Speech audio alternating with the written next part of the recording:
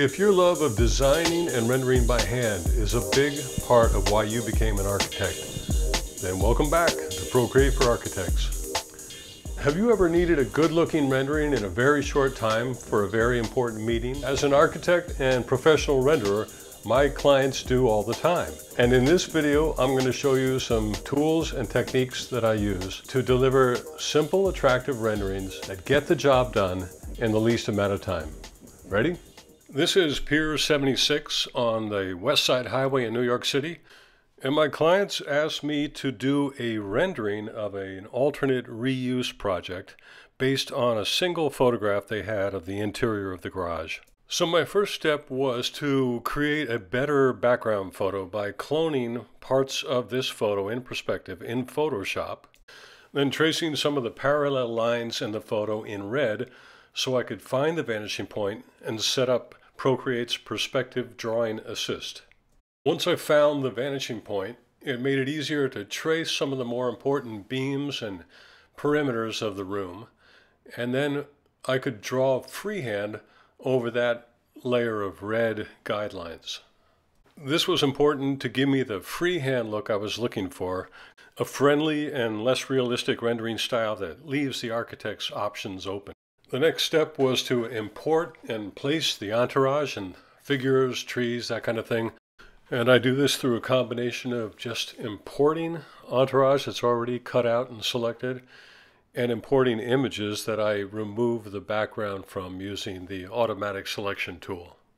Once all the entourage is imported, I'll shrink it down, push it around, and make the best composition I can to show the kind of excitement and activity going on in the space. Now this is all fine so far, but it only gets us halfway there because we have to use a technique to get the entourage to look consistent with the line drawing technique.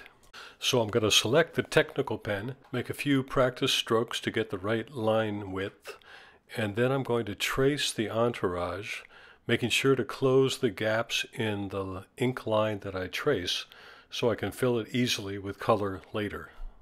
This is an important point to mention because if you do close the gaps, then Procreate will let you drag and drop a color into any area of a drawing, whereas if you don't fill the gaps, the color will leak out of the area you've tried to define and leak into the background. Trees and plants are another important part of entourage, and again you can either import them from a sheet of pre-selected entourage, or what I like to do in Procreate is make them from scratch using the number 25 Rad Brush in my curated brush selection, just following the normal structure of a tree with a brush, and then adding a pen stroke to pick out the profile of the tree so it matches the rest of this rendering style.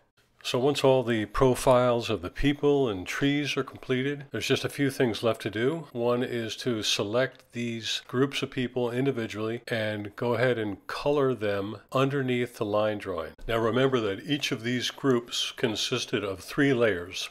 There was the line drawing itself, the gray area that we used to fill it, and the color area on top of the gray area. And the reason for that is because the gray area allows you to select the area and then create a new layer on top and then color that layer any way you want. So here I'm selecting the gray area. I'm going to the new layer on top. I'm going to switch to the soft brush and choose a skin tone, and you can see I can just apply that skin tone to the gray itself. I don't have to be too careful because this is a simple and loose drawing, but it's a very quick way to make sure I don't go out of the lines, and I only have to use just enough color to get that flat rendering effect I'm after. Now I'm going to add an overall lighting effect to this rendering. It's something very fast, very effective, and this is basically done by creating a new layer, switching that layer to multiply mode, and filling that layer with a kind of a blue-violet twilighty color, and then selectively erasing away from that layer to make sure that the areas of daylight are brightest. In this case, the area around the fireplace is bright, and where the various indoor lights fall on the people and the entourage, there'll generally be a halo of light around them, which I think looks great against the shadows that you put under the people. If you have become an architect because of your love for designing and rendering by hand, then I hope you'll check out the video I made about the brushes I use as an architect using Procreate, and also this video about the grid templates and scale rulers that I've created to help architects create scalable drawings in Procreate. Thanks a lot, everybody. See you next time.